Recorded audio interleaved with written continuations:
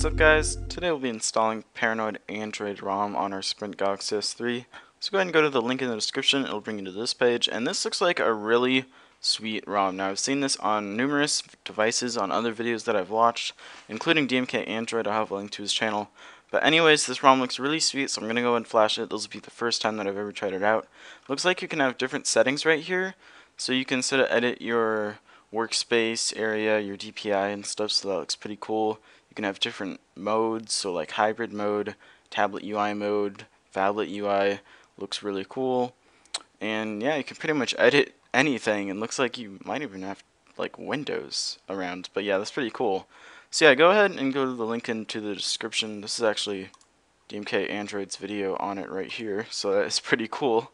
But anyways, yeah, just follow the instructions. That's exactly what we're going to do. Go ahead and download these two files. So download the ROM, click on download, bring it to this page. Now basically just scroll down past these little Galaxy S3 pictures and you'll come to a section where it says instructions. Go ahead and download the ROM. So just click on download right next to ROM right here. So click download. It'll bring you to Android File Host. Android File Host is actually a really good source. Go ahead and click on this download button here, and that's going to go ahead and download it in your bottom left corner if you're on Chrome. If you're on Internet Explorer, of course, it's going to ask you to save the file. And on Firefox, I'm not sure, but I think it brings up the download manager. But yeah, while that's downloading, go ahead and download the Google app. So it's right beneath the ROM file, or ROM link. So go ahead and download that. Click on the download button, and click on the one that says Jelly Bean. Looks like this is going to be the latest one. 2012 1011. Let's go ahead and click on that, and it's hosted by google.im. This is actually my favorite one. Go and wait 10 seconds and it will automatically download it. And then once you pretty much have both of these files for your Sprint Galaxy S3, go ahead and go to your library, and then look for your device here. So go ahead and plug it into your computer. Say SPH L710. Go ahead and click on internal storage. Go ahead and click on, once that's all loaded up, go ahead and click on new folder. So just right click, click new folder. Go ahead and rename it Paranoid Android. Now you can really name it whatever you want, but I'm just going to make it easy for me. Go ahead and double click on that, and then just drag these files into that folder. This is going to make it a lot easier because I can't do it that way. Show in folder, and then go ahead and just drag it right into that folder right there, and then you'll have a folder full of all the Paranoid Android files that you need. You won't get any files lost. It'll just be really easy for you to go ahead and find and install the files when we need to install them in our custom recovery. So yeah, all we're really doing right now is putting these two files on our Sprint Galaxy S3. So once that's done, I'll be with you guys later. Alright, so as you can see, I now have the Paranoid Android ROM and the Google apps that we need to flash onto our device. So now that once we have both of those files on the internal storage of SPH L710 in whatever folder you made, you really don't have to make a folder, just make sure that it's in your internal storage. Go ahead and go to your device, I guess. Alright, so here we are on our device. Go ahead and power off now. Now if you are a subscriber, you might notice this, but I did get a new desk. It's actually metal now, so that is pretty cool. I might put some new decals on here. Let's go ahead and give me some ideas if you have any. But yeah, once your phone is powered off, go ahead and click up on the volume rocker, home button, and the power button all at the same time. Wait until that Samsung screen pops up, and then release, just like that. And then that's going to boot up into your custom recovery. Now if you do not have a custom recovery, or if you aren't even rooted yet, then I will have a video in the description that you can go ahead and click on, and that will pretty much tell you how to get rooted, get a custom recovery, so then you can install this. So yeah, right here you can see that we have our custom recovery options. Always, always, always scroll down to backup and restore. Now to control these, you pretty much use the volume rocker and the power. If this is your first time doing this, go ahead and go to backup and restore and click on backup. I always recommend that. If you do not make a backup, then you can really never get what you had before back if you want to. So I always recommend making a backup, but it is going to take a while, so just be patient if you do choose that option. Then click go back once you have finished that, or if you are not choosing to do that, go ahead and click on wipe data factory reset. Go ahead and click yes, delete all user data. And as you can see, it's pretty much loading down here. It's deleting all of our data. That's done. Go ahead and go to wipe cache partition, click power on that, hit yes, wipe cache. As you can see, it's wiping our cache.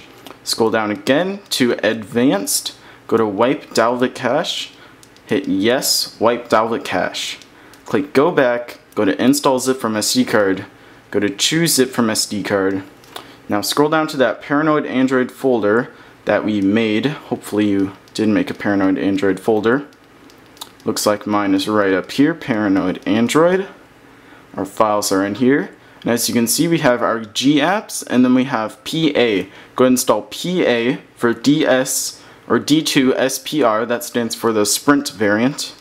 Go ahead and hit yes, install. And that's pretty much going to install Paranoid Android ROM on our device, so that is pretty sweet. And I'll be back with you guys once that installation is finished. Alright, so our installation is finished. Hit go back. Actually, instead of hitting go back, you can just go to choose it from SD card once again. Scroll down to that Paranoid Android folder that you might have made, Paranoid Android.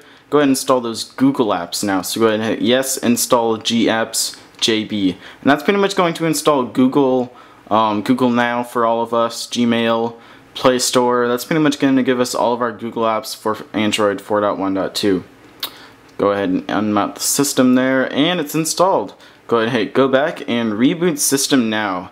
Now what I've had heard is that sometimes the first boot up animation is sort of frozen at times for Paranoid Android, and most of the time it's always going to take a long time for the boot up animation. So I recommend waiting at least 3 minutes for your phone to boot up, and if it doesn't, then you might have had an error flashing, or you might have potentially bricked your phone with a wrong option. But as you can see here that we have Paranoid Android, that's pretty cool intro right there. Go ahead and zoom in on this so you guys can see. It says Paranoid Android right there. Looks like it's glowing, that's pretty sweet. And it looks like it's dimmed. Alright, so here we are, we're all booted up. Go ahead and click start, select your language, and yes, I do have a Gmail account. Selecting Wi-Fi network, let's go ahead and go with JGiraffe. Do I have to enter in? Yes, I have to enter in the passcode. I'll just go with guest, and hopefully it'll load. Now, already off the bat, you can notice that our icons are smaller. Usually they would be huge, but this time they're smaller. And then let me go ahead and enter in my email here. Alright, so here we are, I've signed in. Let me go ahead and restore all my stuff, all my contacts, all my apps. That'll go ahead and automatically do that for me. Now I'm sort of really excited to see this ROM. Of course I'll have a review video, but I'll probably be doing that tomorrow because I really haven't had a full chance to use the ROM. And I am really going to try and stick with this ROM because I've heard really great things about Paranoid Android, and I've been dying to try it, but I really haven't had the opportunity. So with this opportunity, I might as well just say, why not make a how to install video? So hopefully this video has helped you guys. Restoring. Hopefully this doesn't take too long. Looks like it's lit up. There we go. Just a sec. And setup is complete. Finish. And right off, it just looks normal, but I'm sure there are a bunch of settings up here. So if you hop into settings, you can see here that it looks like a tablet, sort of. It's almost tablet style. That is really cool, guys. Let me go and zoom in and focus this for you guys. So as you can see, we have like all these settings down here on the left, and then we have this great way of managing all of our options on the right side. So if I want to click on data usage, it's just right there. I don't even have to like, yeah, it's just awesome. It's just so much more reliable in a way because I don't have to keep on clicking back or anything. So Paranoid Android settings, these are all the settings that you can edit in Paranoid Android. Of course I'll go in depth with these on the review, but I just want to show you guys one thing that I really want to see. I'm sure it's launch. Is it launch? Yeah, it is launch. So you can see here that we have different UIs. We have stock UI, which is pretty much your normal UI. We have Phablet UI, which is, I actually don't even know. But Tablet UI, I'm guessing it's sort of like on the Nexus 7. So let's go ahead and try Phablet UI. I think that's really what this ROM is supposed to be for its fame and glory. Let's go ahead and reboot our phone. Alright guys, so our phone is rebooted, and what I first noticed is that in the notification bar it's now smaller, and all of our icons are like just teeny. I just love that. It's like awesome. But yeah, let me go ahead and play around with this, see if I can find anything that's noticeably different in Phablet mode. Really nothing else except for the smaller notification bar I'm seeing. Let's go ahead and hop into settings, see if it's that same style. Yep, it's that same style. But I'm sure that within apps, it's sort of like tablet style in a way. Let me go in the Play Store, see if there's anything different in the Play Store. Yeah, it's just really cool how that notification bar is so teeny now. I have a lot more space, a lot more real estate on my screen. But anyways guys, that's probably enough for a first look and how to install this ROM. Go ahead and ask any questions if you have any questions in the comment section below. But anyways, thanks for watching this video. I'd really appreciate it if you guys like this new desk or if you want me to go back to the old one. Give me some ideas on maybe a decal or a wallpaper that I'll have like right back here so that you guys can look at that while you're watching one of my boring videos. But anyways guys, thanks for watching this video. Helps me a lot, and I'll definitely have a 750 subscriber giveaway, which is coming in about 10 subscribers. So yeah guys, you guys are just awesome.